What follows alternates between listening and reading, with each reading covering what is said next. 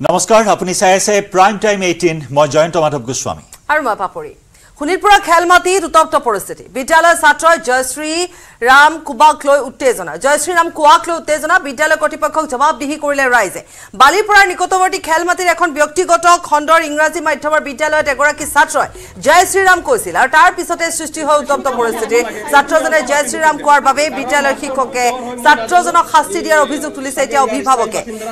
ঘটনা কেন্দ্ৰ কৰি স্থানীয় দল সংগঠনৰ লগতে ৰাইজে বিদ্যালয়ত উপস্থিত হৈ বিদ্যালয় কৰ্তৃপক্ষক জবাবদিহি কৰিছে ঘটনাৰ পিছতে চাৰিদুৱাৰ আৰক্ষী আৰু বালিপুৰা খণ্ড প্ৰাথমিক শিক্ষা বিষয়া গৰাকী উপস্থিত হৈ কৰ্তৃপক্ষই ভৱিষ্যতে এনে ঘটনাৰ পুনৰাবৃত্তি যাতে নকৰে বুলি লিখিত প্ৰতিশ্ৰুতি দিয়াতে পৰিস্থিতি নিয়ন্ত্ৰণলৈ আহে এক্সক্লুসিভ খবৰ আমি পুনৰ এবাৰ কৈছো যে খুনিৰপুৰৰ খেলমাটিত এক উত্তপ্ত পৰিস্থিতিৰ সৃষ্টি হৈছে এগৰাকী ছাত্ৰই জয়শ্ৰী ৰাম কৈছিল আৰু সেই জয়শ্ৰী ৰাম কোৱাক লৈ উত্তেজনাপূৰ্ণ এক পৰিস্থিতিৰ সৃষ্টি হয় বিদ্যালয় কৰ্তৃপক্ষক জবাবদিহি কৰে ৰাইজে বালিপুৰাৰ নিকটৱৰ্তী খেলমাটিৰ এখন ব্যক্তিগত খণ্ডৰ ইংৰাজী মাধ্যমৰ বিদ্যালয়ত এগৰাকী ছাত্ৰই জয়শ্ৰী ৰাম কোৱাৰ পিছতে পৰিস্থিতি উত্তপ্ত হৈ পৰে ছাত্ৰজনে জয়শ্ৰী ৰাম কোৱাৰ বাবে বিদ্যালয় শিক্ষকে ছাত্ৰজনক শাস্তি দিয়াৰ অভিযোগ তুলিছে এতিয়া অভিভাৱকে ঘটনা কেন্দ্ৰ কৰি স্থানীয় দল সংগঠনৰ লগতে ৰাইজে বিদ্যালয়ত উপস্থিত হৈ বিদ্যালয় কৰ্তৃপক্ষক জবাবদিহি কৰে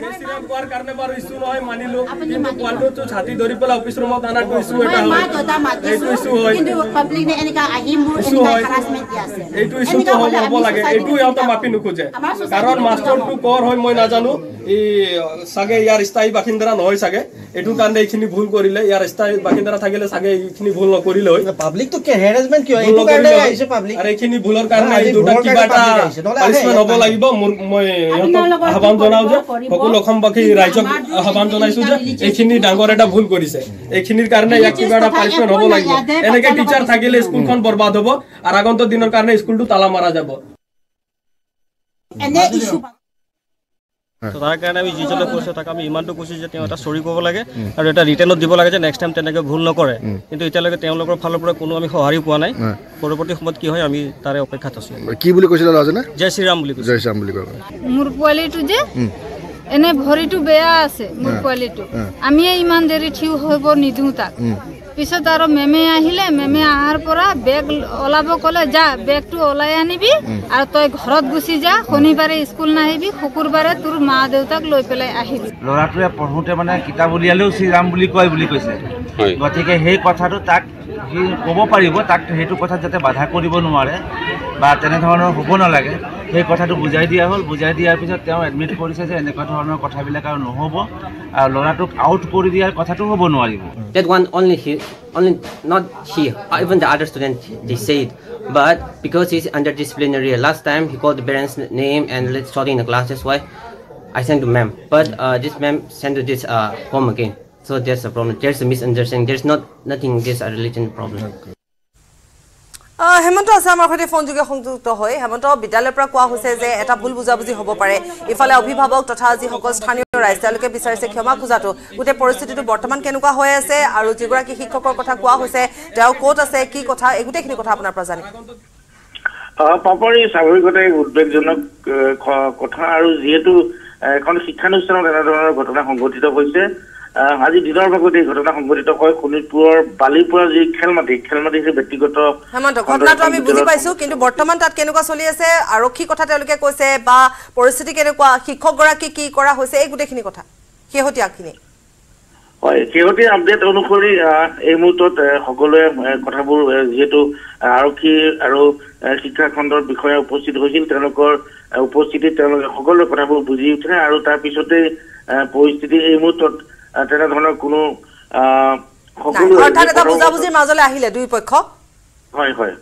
হয় হেমন্ত ধন্যবাদ জনাইছো আৰু এতিয়া শেহতীয়া যিখিনি খবৰ হৈছে যে এটা তেওঁলোকৰ মাজত উত্তপ্ত পৰিস্থিতিৰ সৃষ্টি হৈছিল কিন্তু বৰ্তমান দুইটা পক্ষই বুজাবুজিৰ মাজলৈ আহিলে আৰু যিগৰাকী ছাত্ৰ তেওঁক যিহেতু শাস্তি বিহা হৈছিলে জয়শ্ৰীৰাম কোৱাৰ বাবে তাৰপিছতে উত্তপ্ত পৰিস্থিতি কিন্তু এই মুহূৰ্তৰ যিখিনি খবৰ যে হাম কাটিছে পৰিস্থিতি উত্তপ্ত পৰিস্থিতি হাম কাটিছে বুজাবুজিৰ মাজলৈ আহিছে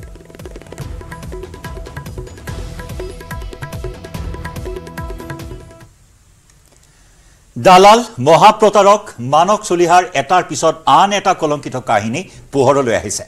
এইবাৰ শৰীৰ চৰ্চাবিদ সিদ্ধাৰ্থ বৰগোহাঁইৰ মৃত্যুৰ পূৰ্বে 40 লাখ টকালৈ উভতাই নিদিয়া আৰু পিছত সিদ্ধাৰ্থক পৰিকল্পিতভাৱে দুৰ্ঘটনা কৰাই হত্যা কৰোৱাৰ অভিযোগ উত্থাপিত হৈছে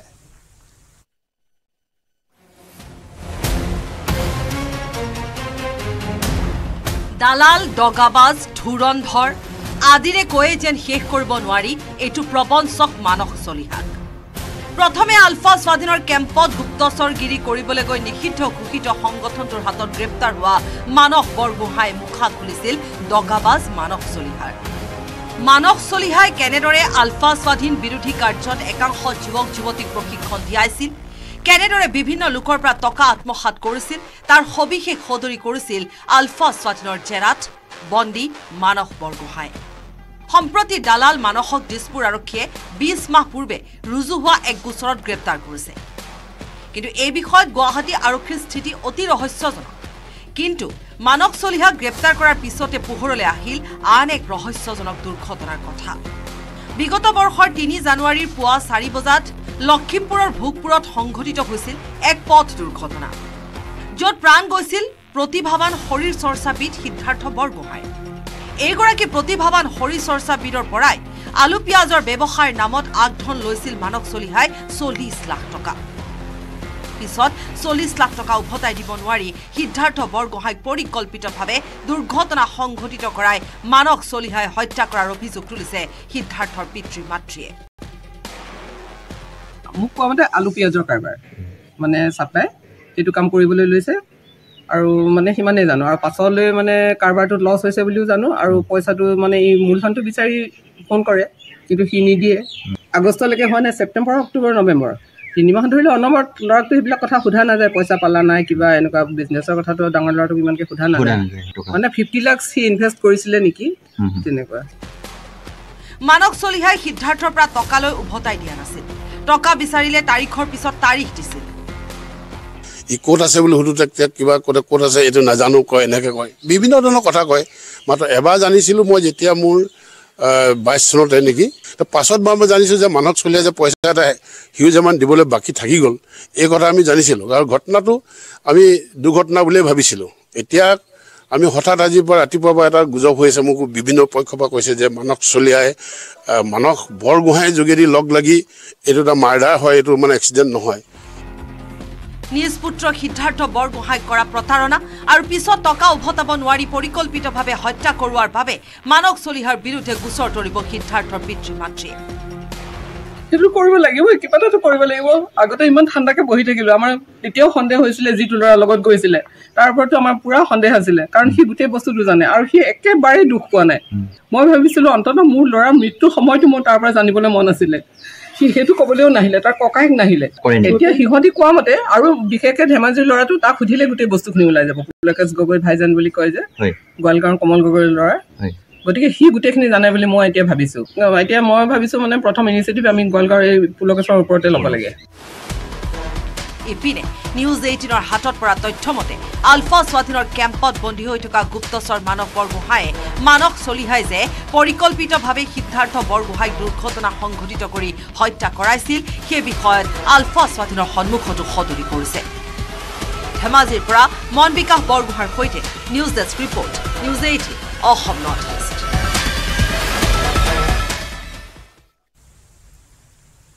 আৰু এবাৰ হুৰা হুৰে বাঢ়িছে নহৰুৰ দাম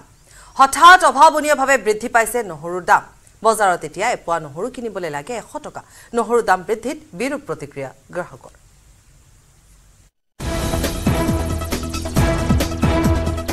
এবাৰ সৰ্বসাধাৰণক জ্বলা কলা খুৱাইছে নহৰু এবাৰ নহৰুৰ পাল পৰিছে নহৰুৰ মূল্য বৃদ্ধি হৈছে যাৰ ফলত এতিয়া সৰ্বসাধাৰণ ৰাইজে নহৰুৰ বাবে জ্বলা কুলা খাবলগীয়া হৈছে ব্ৰইলাৰ মুৰ্গীতকৈও দাম বাঢ়িছে এতিয়া নহৰু হয় আপুনি ঠিকই শুনিছে 400 টকা কেজি নহৰুৰ মূল্য ৰাজ্যৰ বিভিন্ন প্ৰান্তত নহৰুৰ একে আকাশলংঘী মূল্য অৰ্থাৎ জুৰুলা হ'ব এতিয়া সৰ্বসাধাৰণ ৰাইজ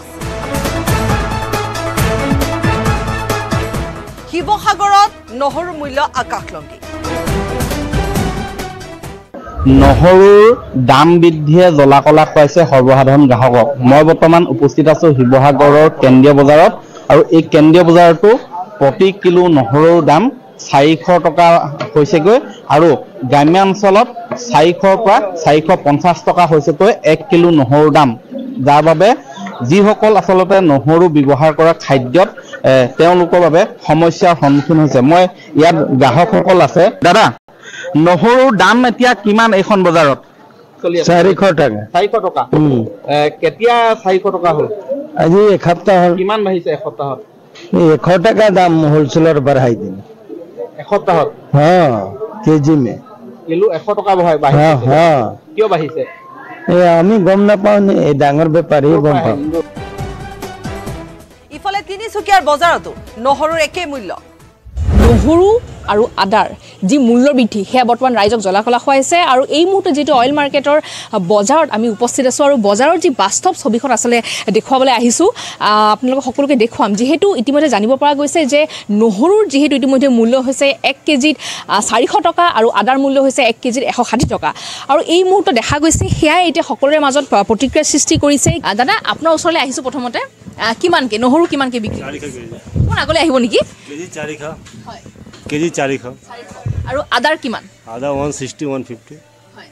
গ্ৰাহকৰ কেনেকুৱা সঁহাৰি পাইছে এই ক্ষেত্ৰত? ল'বলৈ আহিছেনে আদা নহৰু? বহুত কমতি বেছি দাম হৈছে। যেহেতু প্ৰতিখন চব্জিতে আচলতে আদা নহৰু লাগে আমাক, কি ক'ব এই ক্ষেত্ৰত? ইমান দাম হ'লে মানুহ চলা মুস্কিল আছে। নাই, নহৰু দামটো বাঢ়িছে। হয়, এইকেইদিন কমিব লাগে, নতুন নহৰু ওলাইছেতো, এইকেইদিন কমিব লাগে। এইকেইদিন আমি নহৰুটো আনিব পৰা নাই দামৰ কাৰণে। গুৱাহাটীৰ বজাৰতো এতিয়া নহৰুৰ মূল্যই আকাশ চুইছে। অৰ্থাৎ দৈনন্দিন জীৱনত ব্যৱহাৰ্য যিসমূহ আমাৰ অত্যাৱশ্যকীয় সামগ্ৰী আছে, প্ৰত্যেকটো সামগ্ৰীৰে যি ধৰণে মূল্য বৃদ্ধি হৈছে, নহৰু কিন্তু পিছ পৰি নাথাকিল। এবাৰ নহৰুৰ মূল্য বৃদ্ধি।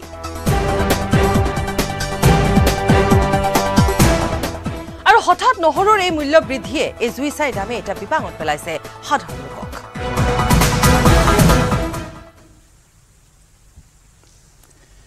কেন্দ্ৰত চৰকাৰ হলে কোন হ'ব প্ৰধানমন্ত্ৰী? বিধায়ক ৰেকিবুদ্দিনৰ মতে এইবাৰ কেন্দ্ৰত খাটাং কংগ্ৰেছৰ চৰকাৰ। ৰাহুল গান্ধীয়ে হ'ব কংগ্ৰেছৰ প্ৰধানমন্ত্ৰী। বিধায়ক ৰেকিবুদ্দিন আহমেদক প্ৰত্যাহ্বান জনালে ৰূপজ্যোতি কুৰ্মীয়েও। ৰূপজ্যোতিৰ মতে প্ৰধানমন্ত্ৰী হোৱাটো দূৰৰে কথা, MLA নিৰ্বাচনতে জয়ী হ'ব নোৱাৰে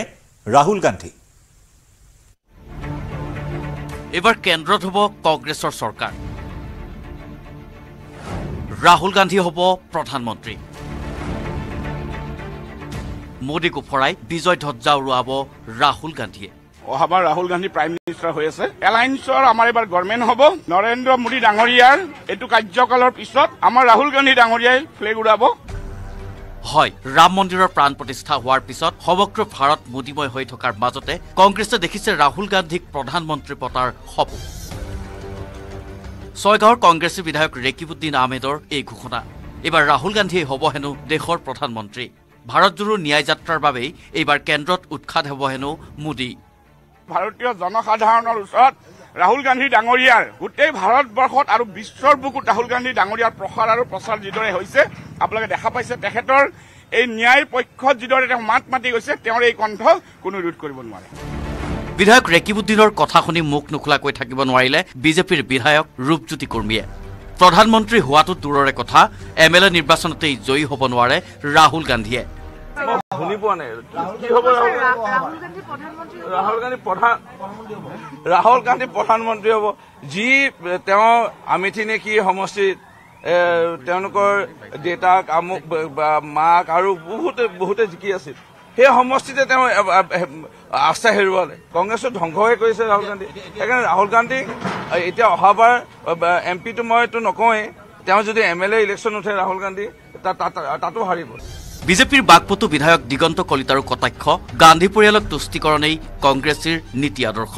ফ্লেগ তেওঁ কংগ্ৰেছৰ উৰাবই। কংগ্ৰেছ দলৰ সম্পত্তিটো ৰাহুল গান্ধীয়ে, সেইকাৰণে সেইখন ফ্লেগ তেওঁলোকৰ পাৰ্মানেণ্ট। লখিমপুৰৰ বিধায়ক মানৱ ডেকাই ক'লে, কংগ্ৰেছ ৰাইজৰ মাজত নাই, লিলিত আছে, বুমত আছে। কংগ্ৰেছ দল এতিয়া বুমৰ আগত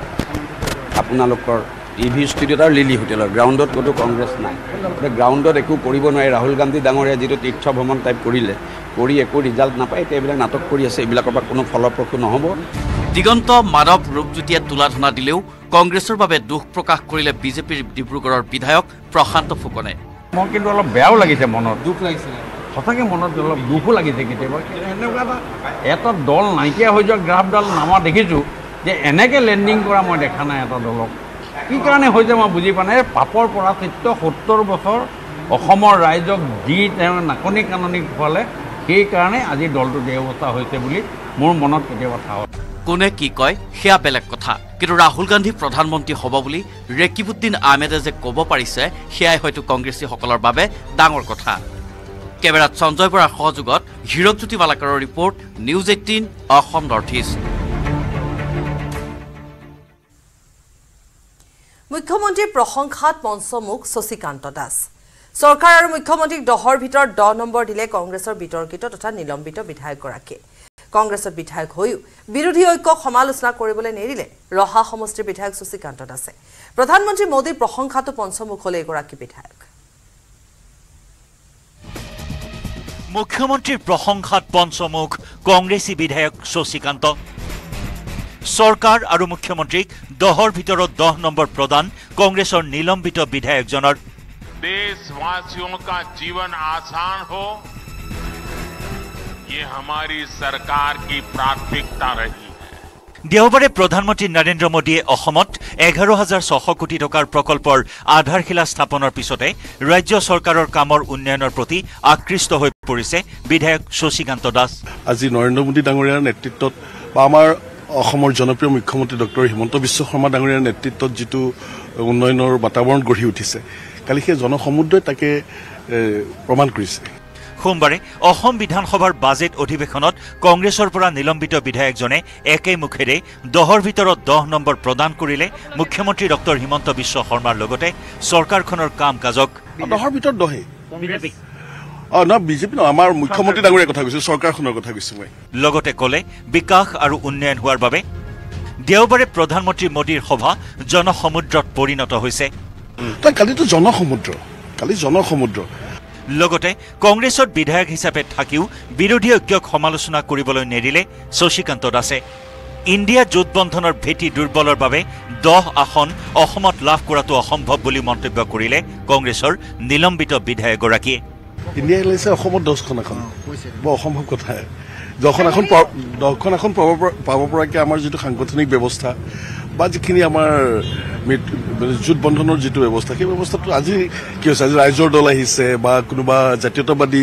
তেনেকুৱা কিছু দল আহিছে যিবিলাকৰ কোনো বিধায়কেই নাই এজনেই বিধায়ক নাই তেনেকুৱা নামগুন্ধ নাথাকে কোনো বিধায়ক এজন বিধায়ক নাথাকে এটা যদি এগালমান দল লগ লাগি পেলাই যদি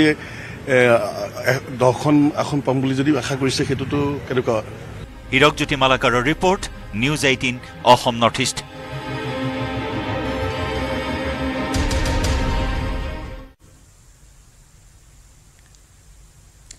টাৱাঙলৈ বৰফ চাবলৈ যাম বুলি ভাবিছে নেকি যদি যায় খা খবৰ লৈহে যাব টাৱাঙলৈ কিয়নো পৰ্যটকৰ বাবে প্ৰশাসনে জাৰি কৰিছে এছঅপি আৰু এই নীতি নিৰ্দেশনা উলংঘা কৰিলে আইনী ব্যৱস্থাও গ্ৰহণ কৰা হ'ব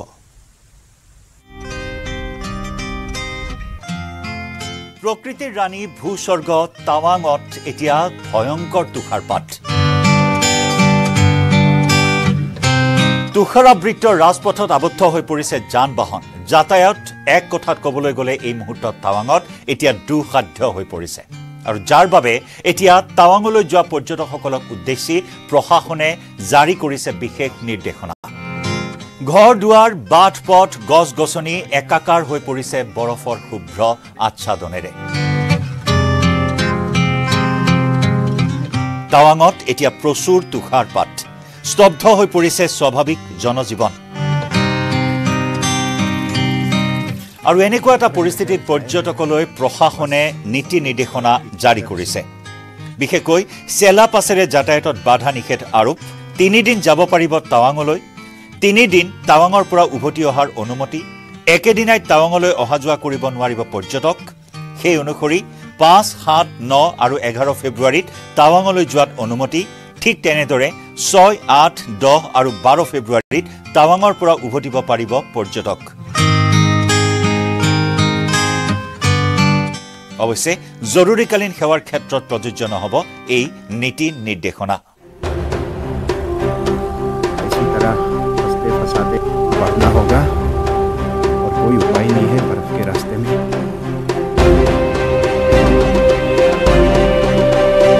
ভাৰতৰ অন্যতম শীতল ঠাই টাৱাং পৰ্যটকৰ আকৰ্ষণৰ অন্যতম কেন্দ্ৰবিন্দু দৈনিক হাজাৰ হাজাৰ পৰ্যটকৰ আগমন ঘটে টাৱাঙলৈ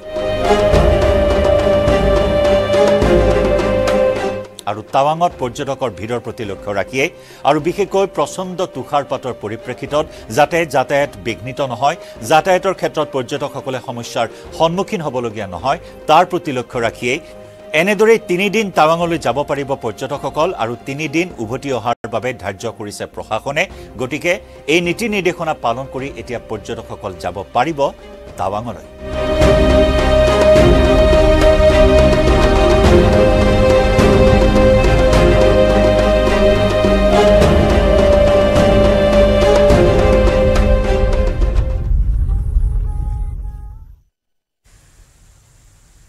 এজন অধিবক্তাৰ কাণ্ডই চকু কপালত তুলিছে দেশবাসী অবিশ্বাস্য যেন লাগিলেও জিয়া সত্য এই অধিবক্তাৰ কাণ্ড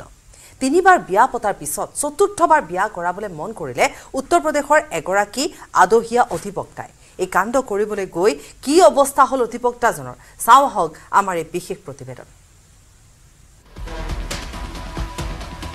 এবাৰ দুবাৰ তিনিবাৰ জালত পৰিল চতুৰ্থবাৰ উত্তৰ প্ৰদেশৰ ইটাবা জিলাৰ ফ্ৰেঞ্চ কলনীত সংঘটিত হৈছে এই অবিশ্বাস্য ঘটনা 51 বছৰীয়া হেতৰাম মিত্তাল নামৰ অধিবক্তাজনে আইনৰ দেওপেচাৰে উত্তৰ প্ৰদেশ আৰক্ষীক যেন নাকত ধৰি চাকতে ঘূৰালে এবাৰকৈ 3বাৰ বিবাহ পাশত আবদ্ধ হোৱা মিত্তালৰ কুস্বভাৱৰ বাবেই পূৰ্বৰ সংসাৰ কেইখনৰ এখনো স্থায়ী নহল তৃতীয় পত্নীৰ সৈতে থকাৰ সময়তে তেওঁ আকৰ্ষিত হয় তেওঁতকৈ আধা বয়সৰ এগৰাকী যুৱতীৰ সৈতে চতুৰ্থবাৰ বিয়া কৰাৰ কু অভিপ্ৰায়েৰে সংঘটিত কৰিলে এক গভীৰ অপৰাধ প্ৰেমিকা 21 বছৰীয়া উকিল প্ৰেমিক 51 বছৰৰ দুবছৰে চলিছিল অবৈধ সম্পৰ্ক উকিল সাহাবৰ বিয়া পাতিব লাগে হে আৰম্ভ হল ষড়যন্ত্ৰ তৃতীয় পত্নীয়ে এই কথা জনাৰ পাছত তৰ্ক কৰিবলৈ লোৱাত অধিবক্তাই দিলে ধমক মনে মনে থাক নহলে তোৰ পুত্ৰক মাৰি পেলাম আনকি প্ৰেমিকাৰ অইন লোকৰ সৈতে বিয়া হৈ যোৱা বুলি ক'লে মিত্তালে অৱশেষত মিত্তালৰ পৰা পৃথকে থকাটোৱে শ্ৰেয় বুলি ভাবিলে তৃতীয় পত্নীয়ে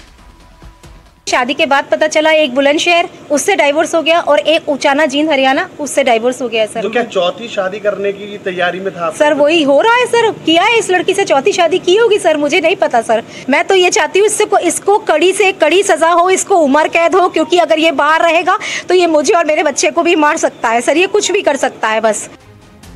তৃতীয় পত্নী আঁতৰি যোৱাৰ পাছত তেওঁ বিয়াত বহাৰ কথা চিন্তা কৰিলে সেই অনুসৰিয়ে তেওঁ যোগাৰ কৰিলে এটা মৃতদেহ তেওঁ দাবী কৰিলে এই মৃতদেহটো তেওঁৰ প্ৰেমিকাৰ স্বামীৰ তিনি মুছলমান যুৱকক সজালে হিন্দু উলিয়ালে আধাৰ কাৰ্ডো আৰক্ষীৰ সন্মুখত যুৱক তিনিজনে মৃত লোকজনৰ সম্পৰ্কীয় বুলি দাবী কৰি মৃতদেহটো সৎকাৰো কৰিলে কিন্তু বিধিৰ কি বিপাক মৃতদেহৰ প্ৰতীক আত্মীয় ওলাল থানাত আৰক্ষীয়ে তদন্ত কৰি জানিলে মিত্তালৰ মিথ্যাচাৰ उसी दौरान बीच में ही एक व्यक्ति 2 लोगों के साथ आते हैं और उसको क्लेम करते हैं कि ये मेरे किसी रिश्तेदार की बॉडी है और अतुल कुमार नाम से बताते हैं उसको और दीनदयाल और क्या कहते हैं अभिजीत उर्फ अभी बन करके आते हैं और एक वकील स्वयं आते हैं वो बॉडी को अपने कब्जे में लेते हैं उसको अंतिम संस्कार के लिए ले जाते हैं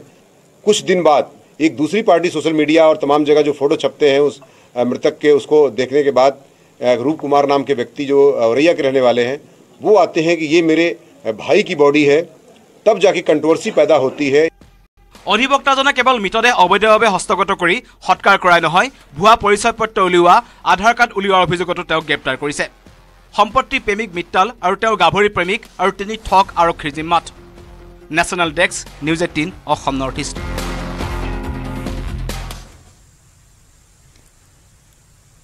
মহাকাশ যাত্ৰাৰ বাবে সাজু হৈছে গগনযান মানৱ সদৃশ ৰবট বমিত্ৰই এই বছৰৰ জুলাই ছেপ্টেম্বৰৰ ভিতৰত যাত্ৰা কৰিব মহাকাশলৈ পৰীক্ষামূলক অভিযানৰ বাবে প্ৰস্তুতি অব্যাহত ৰাখিছে ইছৰোৱে 2025 চনত ইছৰোৱে মহাকাশলৈ প্ৰেৰণ কৰিব মহাকাশচাৰী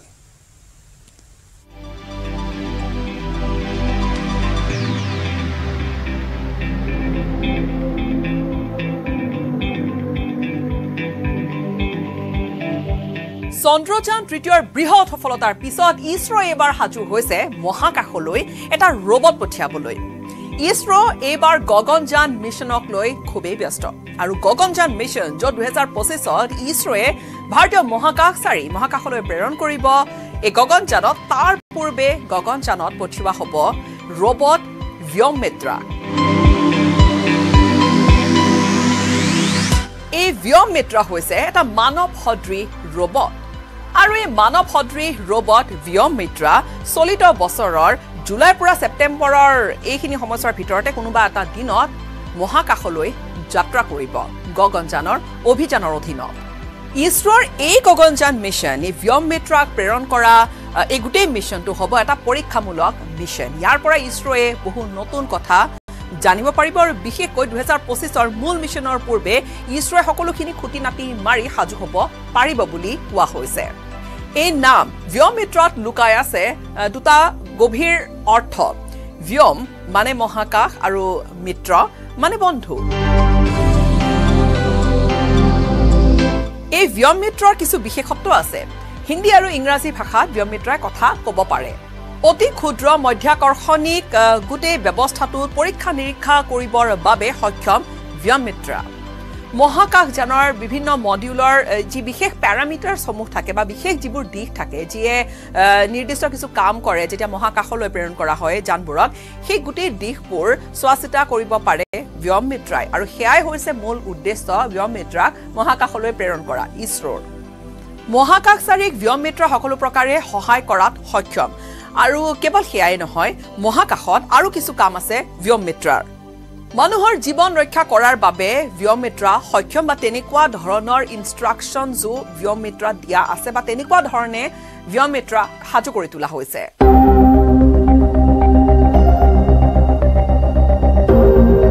কেন্দ্ৰীয় বিজ্ঞান প্ৰযুক্তি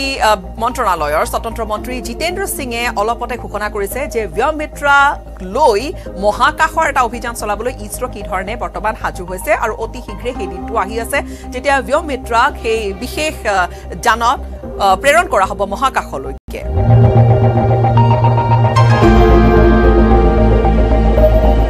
আসলতে গগনযান অভিযানৰ যি টেষ্ট মডিউল বা বিভিন্ন ধৰণৰ টেষ্টবোৰ আছে সেই গোটেই আৰম্ভণিখিনি অক্টোবৰ মাহৰ 21 তাৰিখে ইছৰোৱে কৰিছিলে যোৱাটো বৰ্ষত আৰু এধাপকৈ ইছৰো আগবাঢ়িছে গগনযান অভিযানক লৈ আৰু ইয়াৰ বাবে এতিয়া প্ৰতিটো দিশৰ প্ৰতিটো মুহূৰ্ত প্ৰস্তুতি বা প্ৰতিটো মুহূৰ্তত লাভ কৰা সফলতাই খুব গুৰুত্বপূৰ্ণ হিচাপে ইছৰোৰ বাবে বিবেচিত হৈছে